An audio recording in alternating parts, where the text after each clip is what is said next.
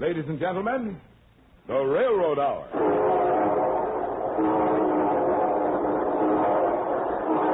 And here comes our star-studded show train.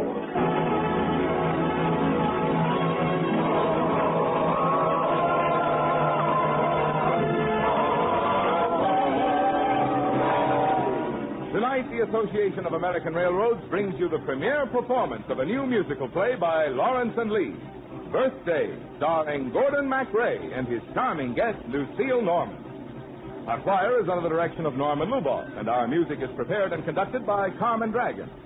Yes, tonight another musical first is brought to you by the American Railroads, the same railroads that bring you the food you eat, the clothes you wear, the fuel you burn, and the multitude of other things you use in your daily life. The same railroads that bring you the finest in safe, comfortable, all-weather transportation at low cost. And now, here is our star, Gordon MacRae.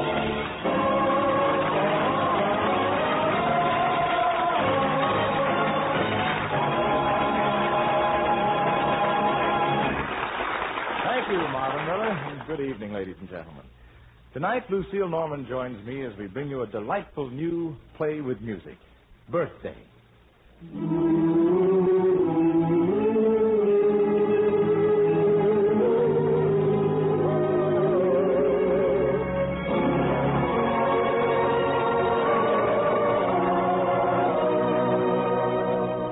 It's a funny thing. We always think of a birthday as a day of cakes and candles, presents and congratulations, and we forget what it really means, day of birth. Well, I want to tell you about a very special birthday. It began on an ordinary Monday morning. I was staring at myself in the shaving mirror the way men do just before the last bit of lather disappears.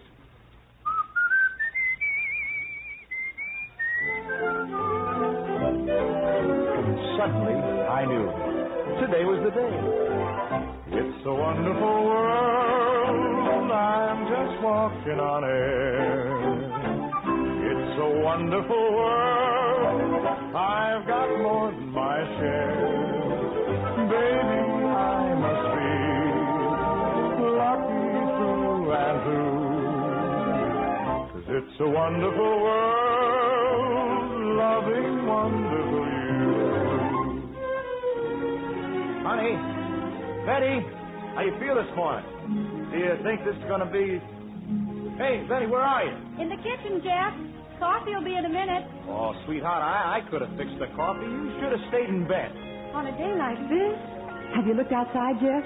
There are buds on the trees, and the air is so clear and sweet you can taste it. You're all right, aren't you, honey? Sure. Here's your juice. You're not scared? Of course not. That's the way to talk. Nothing to be afraid of. It's the most normal thing that could ever happen to anybody, right? Here's your coffee, Jeff. You know, I've got a very strong feeling that today is going to be the day. A man gets a feeling about things like this, you know. Will you be disappointed if it's a girl, Jeff? Oh, no. I won't even be disappointed if it's a boy. Isn't it funny that we call it it? Yeah. Now, look, sweetheart, about today. If it happens today, I'm not going to be like all the pacing fathers in the funny papers and in B movies. We're going to treat this just like a regular, ordinary day, okay? Okay. After all, being born could happen to anybody. Now, look, if you start to feel funny, call me at the office, and I'll get you to a hospital right away. Good. One thing, honey. You realize this is costing a lot of money, so we ought to economize on the unimportant things like flowers. Oh, I don't want any flowers. Promise me you won't waste money on flowers. That's silly. Well, I'm glad you feel that way. Bye for now, honey. Bye. Gee, I wonder if you'll like us, young Mr. Yet-to-be, or Miss Yet-to-be. Will you like our lullabies? Until you arrive, little unknown, I guess I'll have to practice rocking your sofa pillow.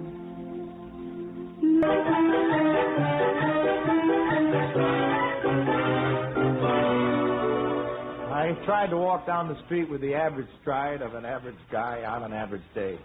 I guess there was an extra bounce in my step. Today the day, Jeff? Oh, hiya, Marie. Could be. How's the Mrs. TJ? Oh, she's blooming, Gus. Just blooming.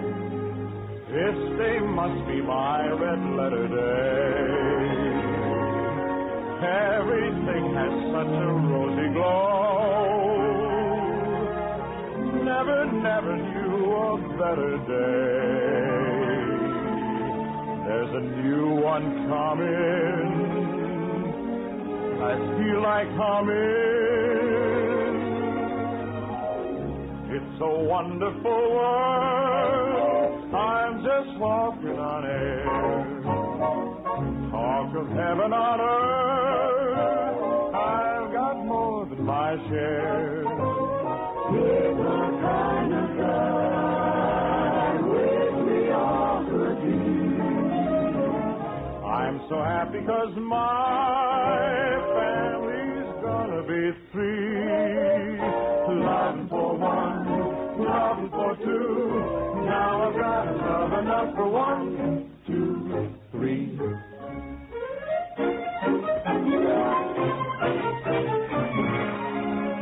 When I arrived at the office, little cubbyhole where I work as an accountant, with my name in the door, C.T.J. Smith, well, the phone was jangling as if it was having a nervous fit.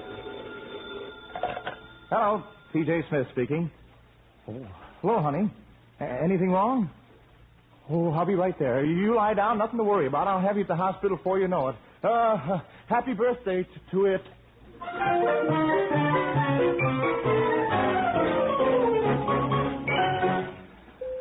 Oh, Dr. Adamson, how is she? Fine, not a thing to worry about. She amazes me. She just turned and she said, I'll be seeing you, Jeff. And then she walked in there, calm and cool as anything. Good for her. Now you realize, young man, that there may be a long wait. Probably won't be any news until late afternoon. Oh, I don't plan to hang around here. I'm going back to the office. Business as usual. That's sensible. Can I reach you there by phone? Oh, sure. I won't bother you until you call me. Fine. Just like I told Betty, Doc, we're going to treat this whole thing as just a perfectly average, everyday Monday. You know something? I couldn't go back to the office. Not right away. I walked over to the park. It was a park that kind of belonged to Betty and me, and everywhere I looked, at the little merry-go-round, at the trees, at the tiny lake, I saw Betty. Saw her face. I'll be seeing you in all the old familiar places that this heart of mine embraces all day In that small cafe, the park across the way, the children's carousel, the chestnut tree, the wishing well. I'll be seeing you in every lovely summer's day, in everything that's light and gay. I'd always think of you that way. I'd find you in the morning sun, and when the night is new, I'll be looking at the moon, that I'll be seeing you.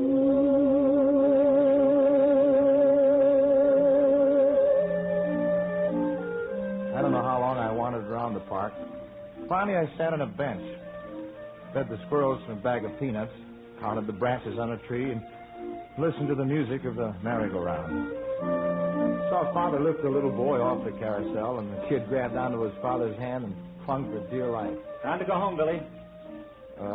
Your little boy? Yep. How old is he? 2.5. I'm going to have a kid like that in about two and a half years. Huh? Well, you see, he isn't born yet. Quite. Or maybe it's a she. You never know for sure. Let's go home, Billy. Come here, I'll buy you a balloon. Well, I watched the kid take the balloon in his hand as if he was holding a little world all of his own on a penny string. Then I rushed over and bought a balloon and handed it to a little fella beside me. Little fella wasn't there. Balloon, little world, rose up into the sky. A tiny red globe sailing higher and higher. And I sang a song to my child who wasn't born yet. Now here's a day for lost speeches. Your age is almost 0 years. I do not know your sex or size, the color of your hair or eyes. And though we haven't met as yet, we shall before the sun has set. It's time you deign to doff your shyness and grant us audience, your highness.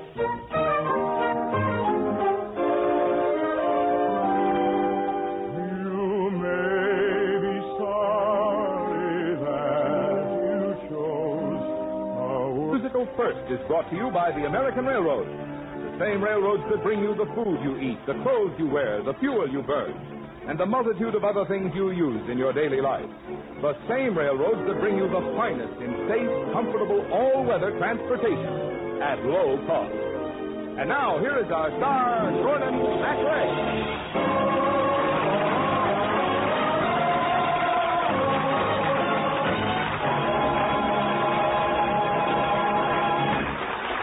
Thank you, Marvin Miller, and good evening, ladies and gentlemen.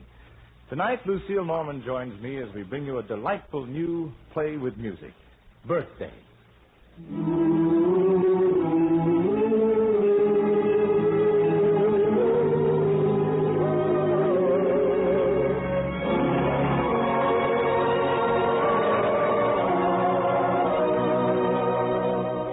It's a funny thing. We always think of a birthday as a day of cakes and candles, presents and congratulations, and we forget what it really means, day of birth.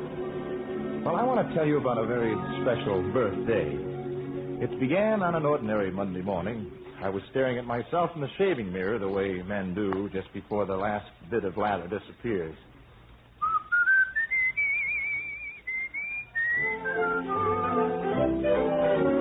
Suddenly, I knew today was the day. It's a wonderful world. I'm just walking on air. It's a wonderful world. I've got more than my share. Baby, I must be lucky through and through. 'Cause it's a wonderful world, loving wonderful you. Honey, Betty, how you feel this morning? Do you think this is going to be... Hey, Betty, where are you? In the kitchen, Jeff. Coffee will be in a minute. Oh, sweetheart, I could have fixed the coffee. You should have stayed in bed. On a day like this? Have you looked outside, Jeff? There are buds on the trees, and the air's so clear and sweet you can taste it. You're all right, aren't you, honey? Sure. Use your juice. You're not scared? Of course not. That's the way to talk. Nothing to be afraid of. It's the most normal thing that could ever happen to anybody, right? Here's your coffee, Jeff. You know, I've got a very strong feeling that today is going to be the day. A man gets a feeling about things like this, you know. Will you be disappointed if it's a girl, Jeff? Oh, no. I won't even be disappointed if it's a boy. Isn't it funny that we call it it? Yeah. Now, look, sweetheart, about today. If it happens today, I'm not going to be like all the pacing fathers. Simply increasing their efficiency, spending on the average more than $1 billion a year for research and new equipment and facilities of all kinds. As a result, you and your neighbors, wherever you live, will share ever more widely in all the good things to come from an even stronger America, served by ever better, more efficient railroads.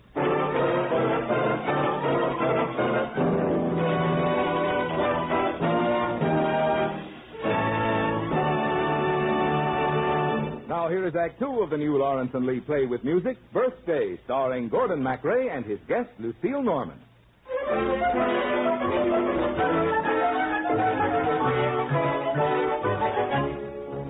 I rushed to the hospital. They told me the doctor was with her, and they just said wait. Felt so helpless, unable to do anything but hope. and wait.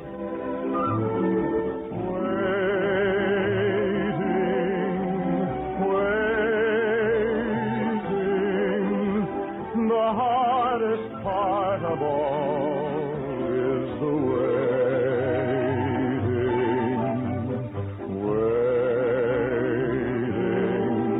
and never knowing whether your hopes will come true. Still I keep praying.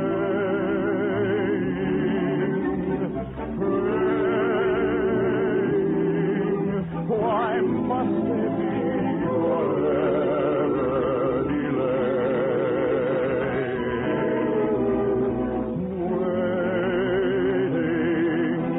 And never knowing whether your fears have come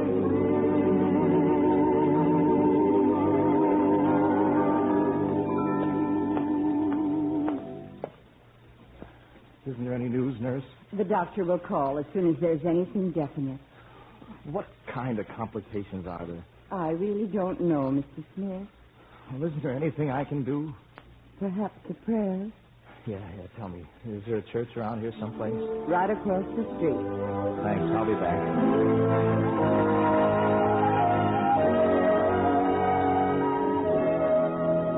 It was dark out on the empty street.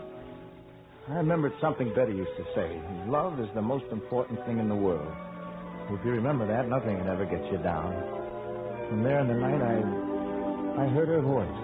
It's very clear our love is here to stay, not for a year, but ever and a day. The radio and the telephone and the movies that we know may just be passing fancy, and in time may go. But oh my dear, our love is here to stay. Together we're going a long, long way. In time the Rockies may crumble, Gibraltar may tumble, they're only made of clay. But our love is here to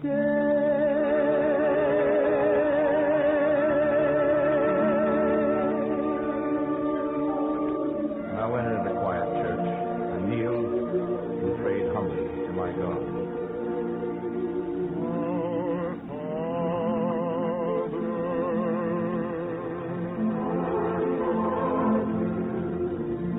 That's all I want to know. She's resting very comfortably. Thank the Lord. Don't you want to hear about your son? Son? I got a boy? A fine boy. 7 pounds, 5 ounces. Oh, did you hear that, everybody? I'm the father of a boy. Got a name for him? Well, I don't know if you ever heard what the TJ in my name stands for, Doc. Everybody calls me Jeff. But it's Thomas Jefferson Smith. So I got it all figured out what Junior's going to be called. It's a big holiday everywhere, for the Smith family has a brand new heir. He's the joy heaven sent, and we proudly present Mr. Dwight David Eisenhower Smith. When he grows up, he never will stray, with a name like the one that he's got today. As he walks down the street, folks will say, pleased to meet Mr. Dwight David Eisenhower Smith. What a smile, and how he shows it, he'll keep happy all day long. What a name, I bet he knows it, with that handle, how can he go wrong? And the folks in the town all agree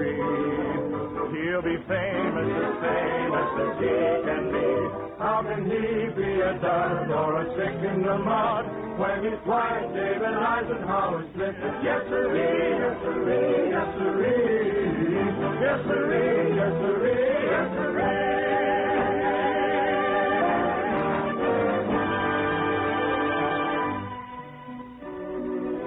Mrs. Smith, I thought you'd like to meet your son.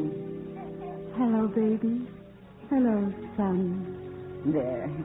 Now, is that comfortable? Oh, yes. There's somebody outside who wants to see you, too. Jeff, Betty, I bought you this bouquet of roses. so many. Jeff, you weren't supposed to. We were going to make this just a regular, ordinary kind. A day like this? Well, special. Darling, how do you like your son? He's beautiful. I guess. Happy birthday, boy. Now we've got to sing a lullaby, Jeff, together. Oh, to sleep, go to sleep, baby, go to sleep. Hush your cries, close your eyes, blue as summer skies. In the sad, foolish band, mad and mixed of life,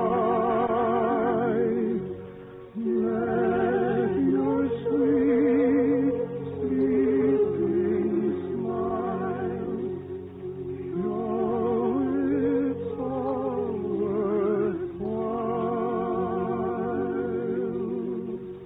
Go to sleep, go to sleep, baby, go to sleep. Go to sleep,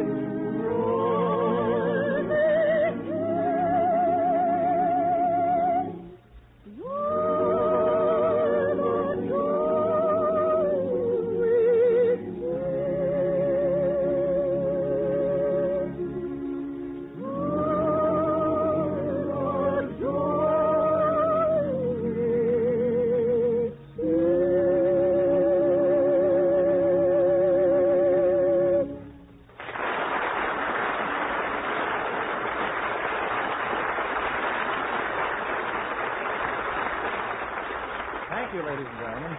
Lovely Lucille Norman will be back in just one moment. And meanwhile, our thanks to Isabel Jewell, Stanley Farrar, Fred Mackay, and to our entire company. Birthday was an original music play written especially for the Railroad Hour by Lawrence and Lee.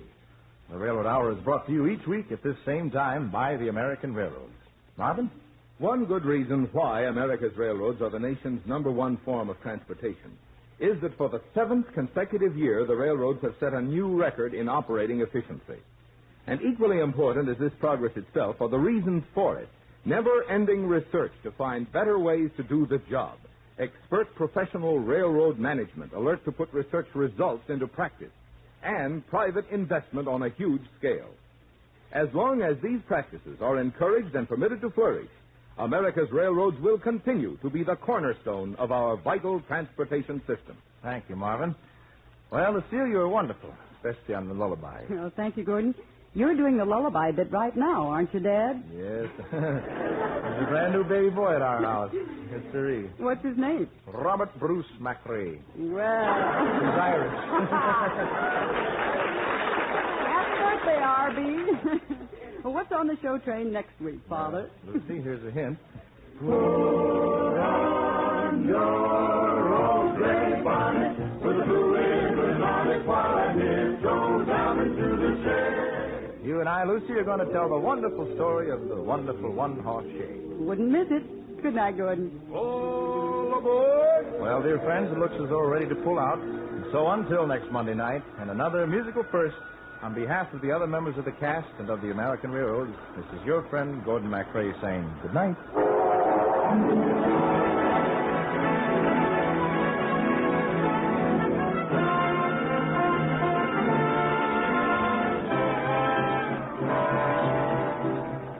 Choir is under the direction of Norman Luboff, and our music is prepared and conducted by Carmen Dragon. This is Marvin Miller saying goodbye until next week for the American Railroad, and reminding you that cerebral palsy is one of the greatest cripplers of mankind. But medical science has learned how to bring new help and hope to the hundreds of thousands of cerebral palsy sufferers in America. Won't you help by supporting the National United Cerebral Palsy Campaign during May? Now stay tuned for your Monday Night of Music on NBC.